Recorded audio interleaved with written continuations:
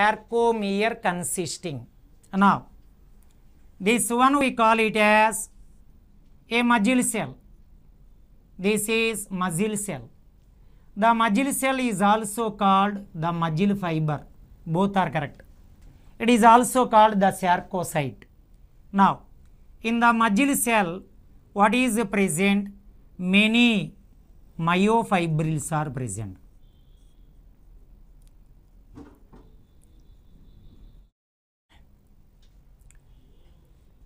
This is A band. This is I band. Another I band. The I divides by Z line. The I divides into 2 by Z line. The distance between two Z lines, sarcomere. In a sarcomere, what are the components? Part of I, complete A, part of I. I divides into 2 by Z line. So, in the sarcomere, part of I, complete A, part of I. Now we observe, a sarcomere consists a complete A band plus 2 halves of I bond. This is part of I band, part of I band. So that one we call it as sarcomere distance between two Z lines. In a sarcomere, part of I, complete A, part of I. Now the correct answer is, we go for the next question. T tubule is formed at AI junction in. Now in case of mammals, this is the muscle cell or muscle fiber or sarcocyte. It is covered by plasma lemma called sarcolemma. And this one we call it as A band. And this one we call it as I band. Now the I divides into 2 by Z. The I divides into 2 by Z. The distance between the two Z lines, sarcomere. Now in case of mammals, between I and A, the sarcolemma undergoes folding or invagination. You observe, we are getting a T-shaped tubule. On either side, 2 cisternae.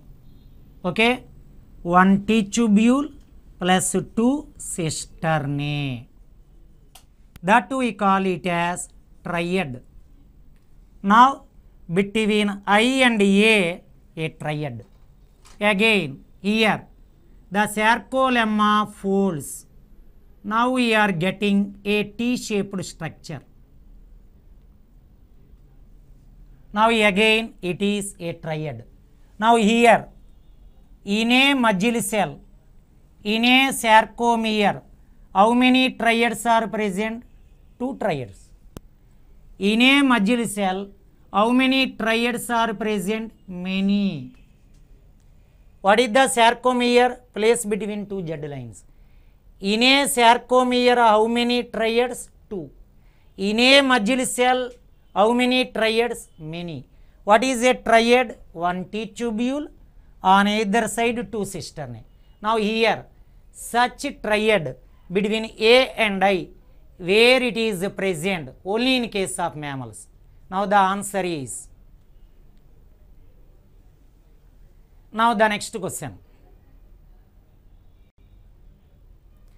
The dark band of sarcomere consists of. Generally the students are going to mistake. The sarcomere, in the sarcomere the dark band. Now this is the muscle cell. and this is the I band, and this is A band, and again this is I band. Like that they are arranged. And in the center of I, what is present, students? Z. Now between the two Z lines, what is present? Sarcomere. Now here what is the dark band? A. Now the arrow mark indicates the lateral portions of A band. In the lateral portions of A band, what is present? The myosin and actin and troponin and tropomyosin. Actin, troponin, tropomyosin and myosin. All these present in the lateral portions of A band. In the sarcomere, name the band that is much darker, the lateral portions of A. Now based on this information, what is the dark band of sarcomere? No doubt A. Now we are discussing the lateral portions of A. The lateral portions of A consisting actin, troponin, tropomyosin and myosin protein made filaments.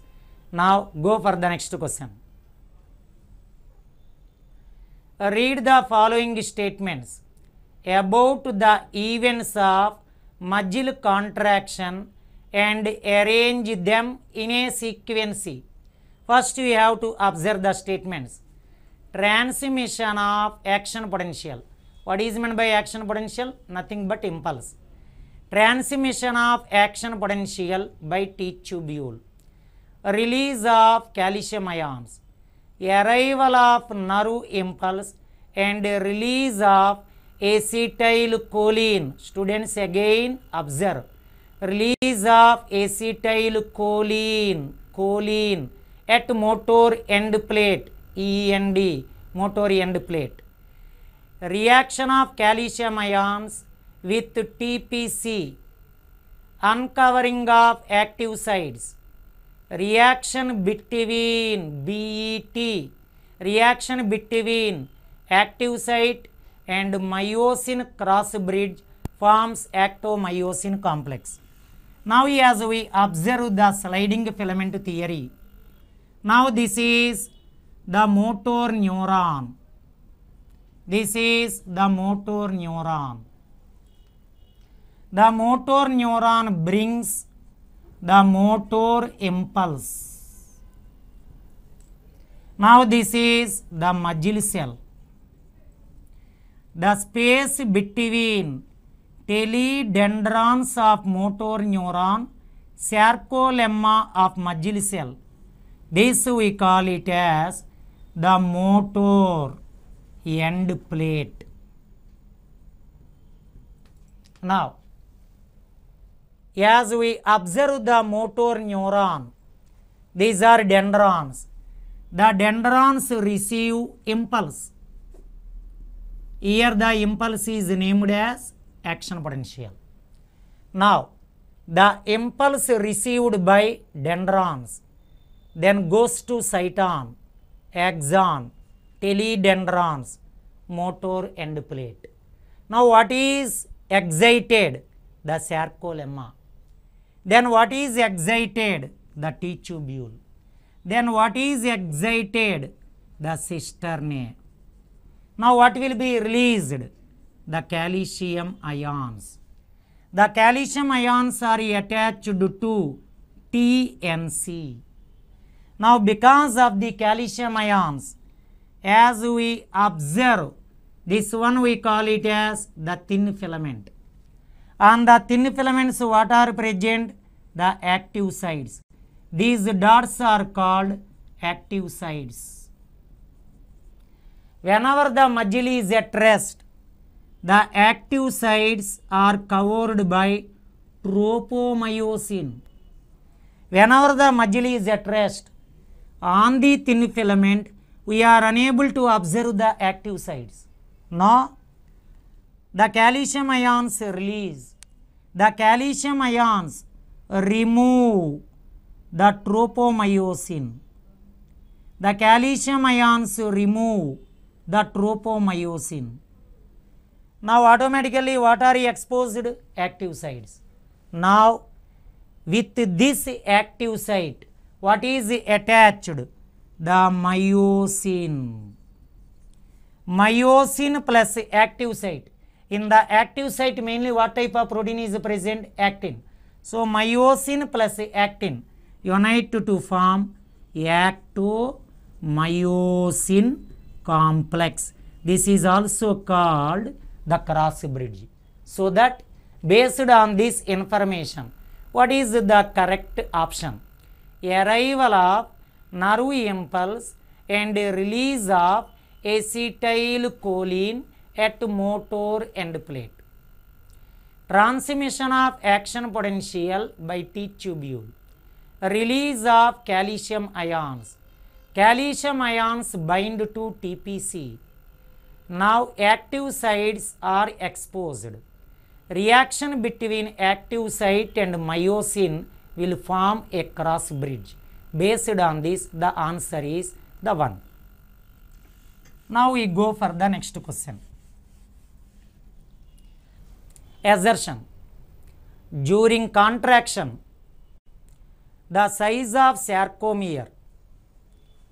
During contraction, the size of sarcomere in a striated muscle is reduced without reduction in the size of thick or thin filaments.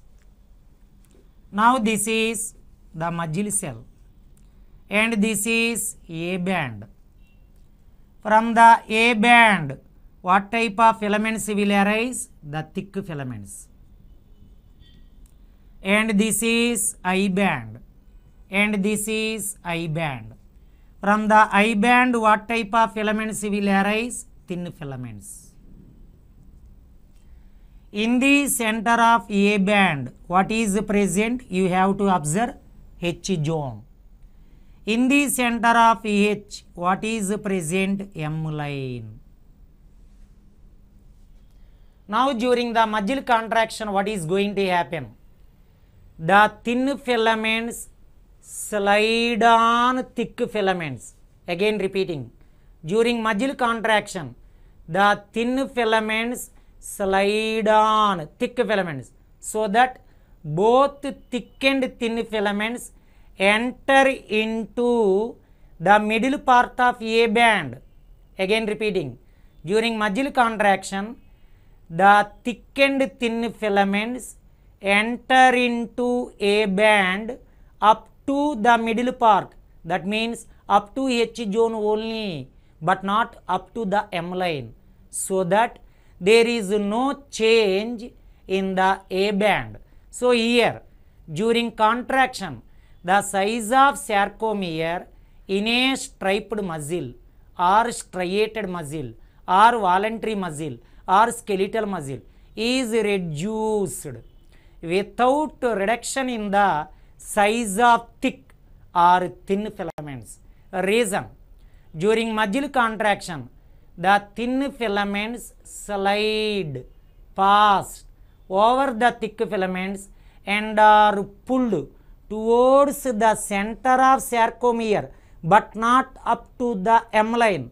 The thick and thin filaments enter into A band only up to H zone, but not the M line. So there is no change in the A. So both are correct. RE explains A. Now we go for the next question. Hensen's disc. Now what is the Hensen's disc? This is A band. In the center of A, what is present? H zone. That is called Hensen's disc. Hensen's disc in the sarcomere is darker than I band, because as we observe the I band, in the I band what are present? Actin, troponin, tropomyosin. These proteins molecular weight is very less. In the A band, mainly what is present? Myosin. In the H, what is present? Myosin. In the M line, what is present? Myosin. No doubt, the myosin protein molecular weight is more than that of molecular weight of actin, troponin, tropomyosin. So that the A, the H, the I are much darker than that of the parts of I. That means I and Z, etc. Now here, what is the answer? Presence of the myosin filaments. Now we go for the next one. Study the following statements and choose the correct one. First one, walk along mechanism is the basis of sliding filament theory. Now, the sliding filament theory proposed by Hugh, Huxley and Hansen. In the sliding filament theory, the thin filaments slide on thick filaments. That means along with the thick filaments, what are moving? The thin filaments. So it is called walk along theory. It means along with the thick filaments, the thin filaments are walking. So walk along mechanism is the basis of sliding filament theory. So the statement 1 is correct. Second, sliding filament theory was proposed by Hugh, Huxley and Hansen. Third one, triad systems are present in M line. That is wrong. In case of mammals, we discussed already. In mammals, the triad present between I and A. Other than mammals, that means in Pisces, amphibians, reptiles, aves, where triad is present in the Z line. But here what they gave? Triad systems are present in M line. That is wrong. Fourth, the tail of myosin molecules are present towards H zone. And now, this one we call it as the A band. In the center of A band, what is present? H. Now from the A band, what will arise? The thick filament. TH means thick filament. Now, along the length of thick filament, what is present? The myosin molecules are present. Now these are myosin molecules. Now this one we call it as the head of myosin molecule. And this one we call it as the neck of myosin molecule. And this one we call it as the tail of myosin molecule. Now you observe the diagram. The tail of myosin molecule is towards the H zone. So the fourth one is correct. Here what is the wrong? Only the third statement. We go for the next question. In the sarcomere, the number of teeth tubules present in the striated muscle of man is 2. Now this one we call it as the muscle cell. And this one we call it as A band. And this one we call it as I band. And this one we call it as I band. In the center of I, what is present? Z. Between two Z lines, what is called? The sarcomere. Now, between I and A, what is present? One teeth tubule, two cisternae. Here again, one teeth tubule and two cisternae. So, in a sarcomere, how many triads are present? 2. In a muscle cell, how many triads are present? Many. Here what is the assertion? In a sarcomere, the number of teeth tubules present in the striated muscle of man is 2. That is correct, because the reason in mammals, the triad system is present at the junction of A and I. So in a sarcomere, how many triads? 2. So both are correct, or he explains A. Now we move for the next question. Joint between carpal and metacarpal of thumb. Now, as we observe this part we call it as the wrist. In the wrist what are present? The carpels. Now these are called the metacarpals. Now these are called metacarpals and these are carpels. Now as we observe the thumb, the joint between carpel and metacarpal of thumb we call it as saddle joint. So because of this joint, the thumb enjoys free movement when compared to that of other fingers. When compared to that of thumb, the remaining fingers does not move freely. When compared to that of the remaining fingers, the thumb enjoys the greater movement. Because what type of joint present between carpel and metacarpal of thumb? That we call it as the saddle joint. The answer is. Now we go for the next question. Assertion. Friction in a movable joint is less.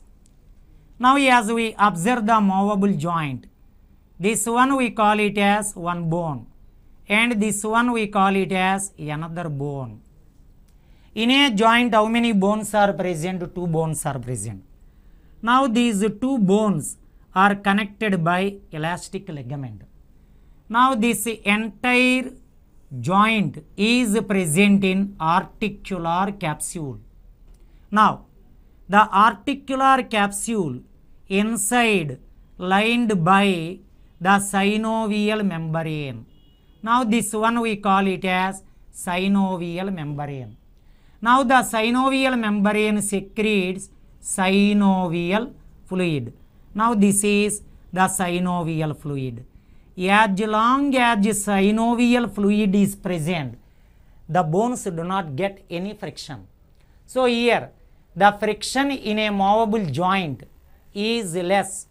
In a movable joint, the friction between the two bones is very less because the articular capsule, the joint is present in an articular capsule.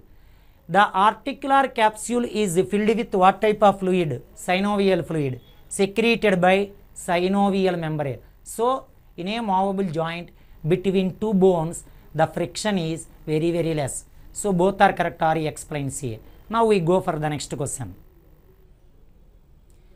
Joints of phalange. Now as we observe, all these are the fingers. In the forelimb, these are called fingers. In the hind limb, they are called the toes. But what is the common word? Digits. Now, as we observe the fingers, in the fingers the bones are present. The bones present in the fingers are called phalange. Now, in between phalange, what type of joint is present? Hinge joint. Now, as we observe the bones in the fingers or toes, they exhibit the movement only in one direction. If it exhibits this movement, the angle decreases. If in this stage, the angle increases. So, the joint in the phalange exhibit movement only in one direction. That is called hinge joint.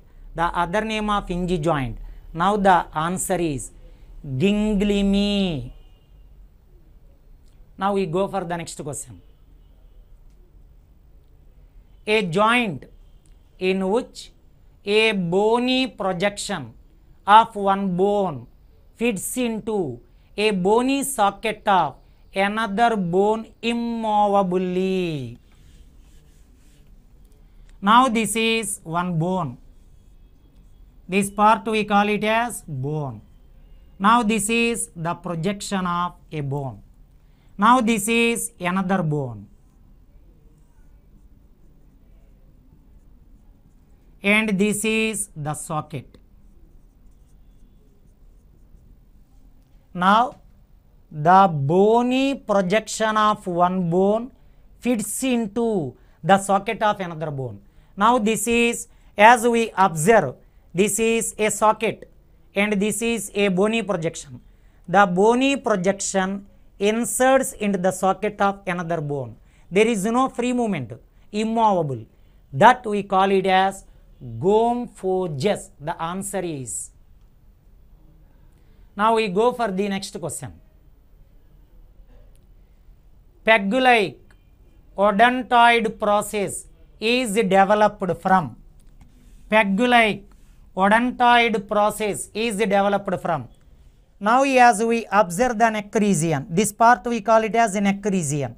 In the neck region, the vertebrae are called cervical vertebrae. In almost all mammals, how many cervical vertebrae in the neck region? 7. The first cervical vertebra is called atlas. The second cervical vertebra is called axis. Now, this is the axis, second cervical vertebra. It has a projection called odontoid process. Now, this is the ring-like atlas. This we call it as atlas. On the atlas, what is present? The head is present.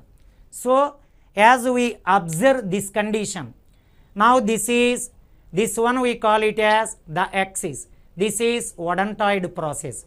Now, as we observe odontoid process, on odontoid process, the ring-like atlas rotates so that we can move our head in the rotatory motion. Because on the atlas, what is present? The head. The atlas is a ring-like vertebra. It freely rotates on odontoid process of axis. Now here, peg-like odontoid process is developed from what type of vertebra? Second. That we call it as axis. Now the answer is the axis. Now we go for the next question. Shoulder joint. What is meant by shoulder joint? Now as we observe this one, we call it as shoulder joint. Now here the pectoral girdle is present. In the pectoral girdle, a cavity present called glenoid cavity. Now this bone we call it as humerus. The head of humerus fit into glenoid cavity so that we can move our forelimb in all the directions. So it is an example for the ball and socket joint.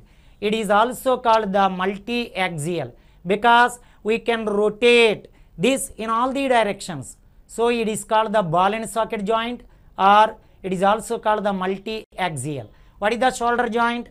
Joint present between the head of humerus and glenoid cavity. Now here the answer is multi-axial. Next question. The digital formula of hind limb of rabbit. The digital formula of hind limb of rabbit. Now this part we call it as hind limb. In the hind limb, how many toes are present? That is 4 toes. This is the first toe absent. This is the second toe, third, fourth, fifth. How many toes are present? Only 4, because the first one is absent. Now, in the second toe, how many phalanges? 3, 3, 3, 3, 3. Now here, this toe absent. So, 0, 0, 3, 3, 3, 3. Now, what is the answer is? Now, we go for the next question. Floating ribs of rabbit. Floating ribs of rabbit. Now, this part we call it as the sternum.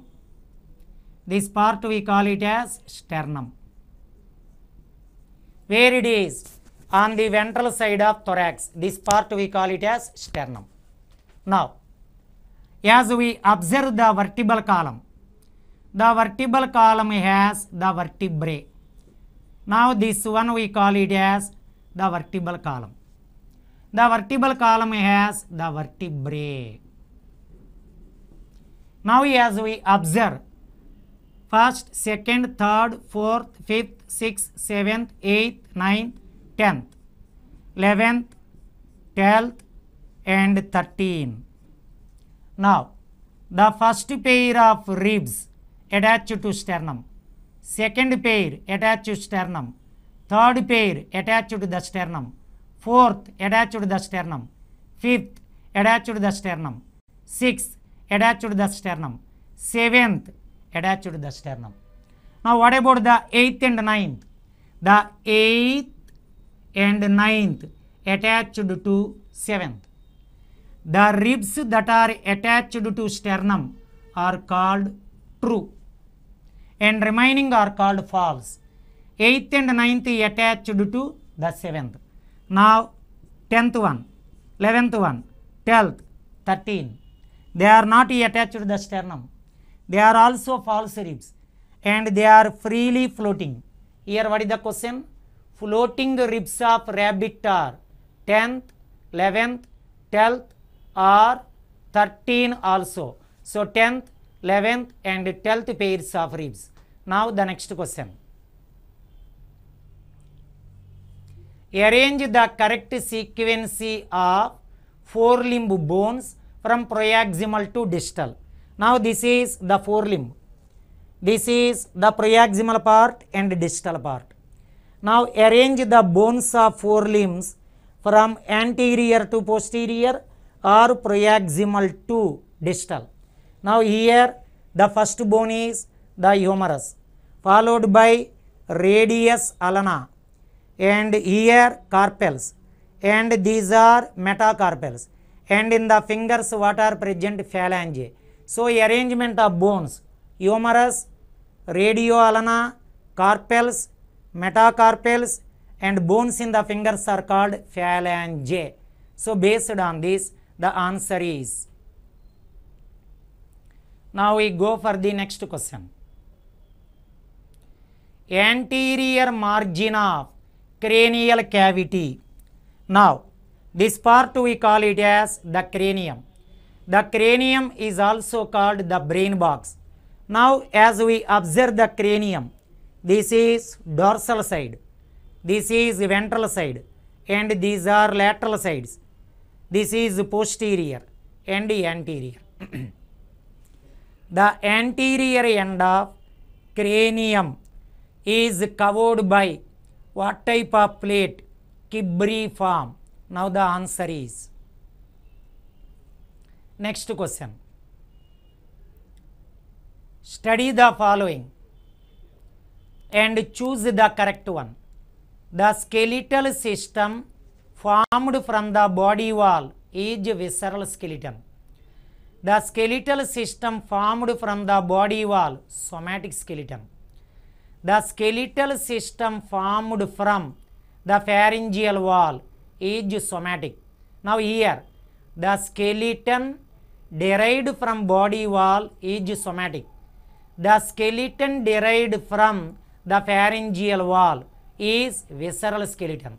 Again repeating, the skeleton derived from the body wall is somatic. The skeleton derived from pharyngeal wall, that is visceral skeleton. So based on this, the correct answer is. Now we go for the next question. Now assertion. The skull of rabbit is trophy basic.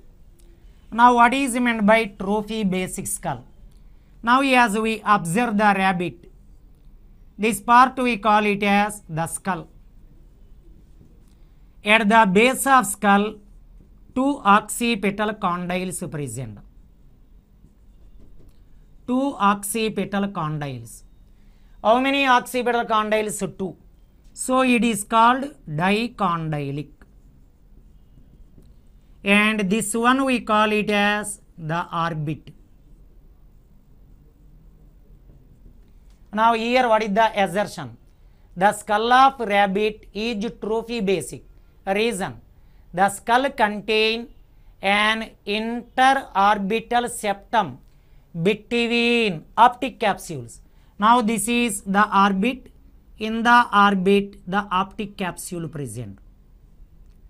The dotted line indicates the optic capsule. Now the optic capsules connected by interorbital septum. So the skull we call it as trophy basic skull. We have to discuss the remaining in the next class.